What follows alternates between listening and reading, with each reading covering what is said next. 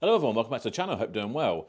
I'm back with another article from the Car Dealer magazine. I thought this one would be a really good one because it's going to get controversial, I think. I'm going to give you my views on what I think about this proposal from trading standards, and I'm sure the comment section is going to be on fire with people giving their views on this. I'm really looking forward to getting to this one, but before we do, if you haven't subscribed to the channel already, what are you playing at? Just hit the subscribe button, it's completely free to do, it'll really help me out. And in return, I am giving away a Tag Heuer Formula One watch, brand new, boxed. It's an absolutely beautiful timepiece. I will be giving this away completely free to one of my subscribers as soon as we hit 75,000 subscribers. That's about 20,000 from here. So it doesn't cost you anything to do. Get involved and you might win a lovely watch. Right, let's get into this article. So, it is from the Car Dealer magazine. Again, the sort of thumbnail is, should car dealers be licensed? Trading Standards calls for car dealers to be licensed as part of clampdown on rogue traders. Trading Standards body says used car dealers should be subject to a licensing system. Chartered Trading Standards Institute says used cars are among the most complained about sectors, and the outfit wants stricter consumer protections amid rising reports of dodgy dealers. It'd be nice if it worked both ways, but we'll get into that later on. In its manifesto titled Helping Local Communities and Businesses to Prosper, the CTSI says that interventions by trading standards officers have prevented £1.9 million of consumer detriment when it comes to used vehicles in the past 4 years. The body said over the last 10 years, the second-hand car market has been one of the most complained about industry sectors in the UK. Rogue dealers who sell cheap, clocked or unroadworthy cars often impact the most financially vulnerable consumers, and that is 100% true. So far this year, Car Dealer has reported on several rogue car dealers who have ended up in court, often with the help of trading standards officers. Yesterday, we brought you the news that a used car dealer in Stockton-on-Tees had been jailed after he admitted multiple cases of fraud, including selling a death trap Citroen. In January, we also attended a Swansea Crown Court to see a dodgy dealer, Alan Lewis, jailed for selling a dangerous Toyota Yaris, which was rotten to its core. Last summer, South Coast car dealer Ashley Wilson was jailed for wiping a staggering 2.9 million miles from the odometers of 33 used cars. That is some serious haircuts on those cars. That's this lovely chap here, dodgy car dealer, jailed for close to 5 years at Portsmouth Crown Court. Campaign began while 27-year-old was on bail for separate fraud charges, so he's got history for it, obviously. Going forward, the CTSI is now calling on the next government to introduce tighter checks on car dealers with a licensing system introduced. Details on how such a system would work and how it would be applied remain limited, but the basic principle has been backed by the outfit's key stakeholders, lead officers and members. Outlining its position, the CTSI says Trading Standards is alert to continued threats of high standards of protection for both consumers and business, and we are at the forefront of identifying new and emerging risks. Our regulators, lawmakers and politicians need to anticipate, plan and respond to these challenges and ensure that the trading standards system is robust enough to deal with them. That's about the crux of the article, really. It's just going on to say that, you know, the trading standards want us car dealers to be licensed and on some kind of register, I guess. So you would know that you're dealing with a licensed trader, that they probably adhere to some kind of code of conduct, which, you know, a lot of car dealers do anyway. You know, you get the car dealer promise, the AA car dealer promise. We're signed up to that. Interesting to hear what you're going to say in the comments about this, because funnily enough, I've seen this being shared around a few kind of car dealer groups and things that I'm involved with, WhatsApp groups, and the kind of resounding answer that we're getting from car dealers who are doing the job properly is like, bring it on. I'd love it. I'd love to have it. You know, I'd love to sign up to something, because unfortunately that rogue element does give, you know, the good eggs a bad name. So everyone gets tarred with the same brush. I see it in my YouTube comments all the time. You know, you're ripping people off, you're selling rock boxes, blah, blah, blah, all this sort of stuff. There really is a really sort of negative stigma towards car dealers.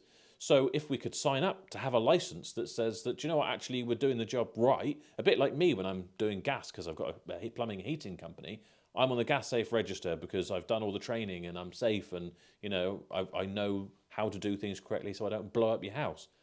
Well, if I could sign up for something to do with car sales for that as well, I would 100% do it. Anything that says, you know, that we're above board and honest is great. The only thing I'd say is I would like this, if it were to come in, A, it shouldn't cost us an absolute fortune. I don't mind paying to, you know, be licensed to a degree, but I'm not paying like ridiculous amounts of money.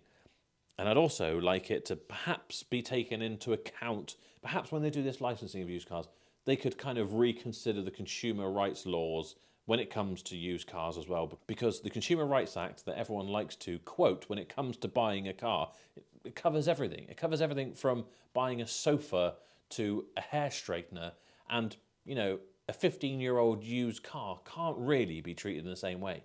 So I feel like there needs to be some real change. They need to make some, you know, some serious guidelines. It's all well and good saying all used car dealers are dodgy, but if someone's coming back and saying they need to reject the car because they went over a pothole and got a puncture, and therefore that must be the dealer's fault because they've got 3 months warranty, that is ridiculous. I think there needs to be better guidelines on how everyone can work in this industry together better, and 100% clamping down on people who are selling on Facebook Marketplace, literally just wiping the car over and sending it out without, you know, a second thought. Much like this guy, what was his name? Simon Retallick. That's another chap. There was another one. Alan Lewis was the chap with the Toyota. You know, rotten to its core. Just getting cars from auction, getting them from anywhere, not looking them over whatsoever. Don't even know if it's rusty underneath. Don't even know if, you know, brake pipes are corroded or anything like that. They are maybe just getting a ghost MOT, you know, paying someone to give them an MOT over the phone and flogging them on to someone unsuspecting. No wonder car dealers get a bad name and everyone thinks that we're ripping them off. When, you know, people with a forecourt and a garage and an established business, like myself, try to do things correctly, spend the money to make sure that the cars are up to scratch, that we can give you the service afterwards, and we still get slated because now we're charging too much and we're ripping people off. It's a difficult one, and as I say, it's going to be interesting in the comments, and it'll be interesting to hear from consumers and dealers alike. I think most people will think this is a good idea, and I imagine it will come into play, and as there are updates, I will keep you updated for sure. It can't be anything but a good idea really, but trading standards and the government will find a way to make this awkward and stupid and just not fit for purpose, because that is what they do best. So while this has a lot of promise, it could end up being a complete nightmare and make things even more complicated. But we will see. Talking of dodgy dealers and buying cars and mileages being wiped off of cars, it's a perfect time to remind you of today's video sponsor, which is Vehicle Score. So if you head to vehiclescore.co.uk, you can get a free score on your car just from its registration based on its age, mileage, MOT history, and many more factors. Barrowmotors.co.uk, and we'll just find the first car that comes up. This Volkswagen Passat. So our registration is Delta Echo 67 Victor Romeo November. Let's get a score, and it tells us it's 749. Good. The average score for one of these vehicles is 699, not bad.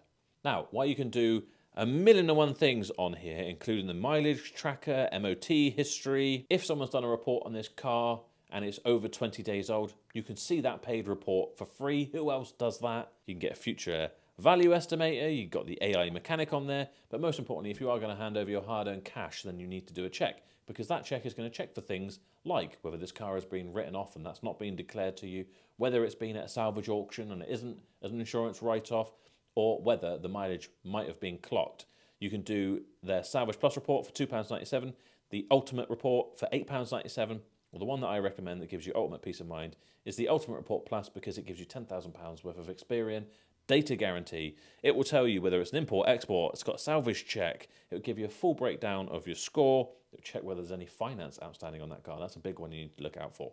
And it will check for mileage clocking as well. And not only that, Vehicle Score is now running cash giveaways every month, £600 prize draw. This will give you 3 entries into that as well.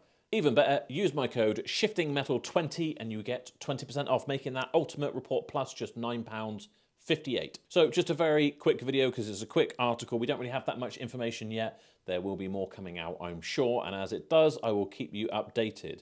But if you've enjoyed the video, make sure you like it. If you haven't subscribed already, then make sure you do. If you've already subscribed, you're already in with a chance of winning that Tag Who or Watch. If you're not, subscribe now. It's free to do. Why would you not? That's it for this time. Thank you so much for watching. I'll see you next time.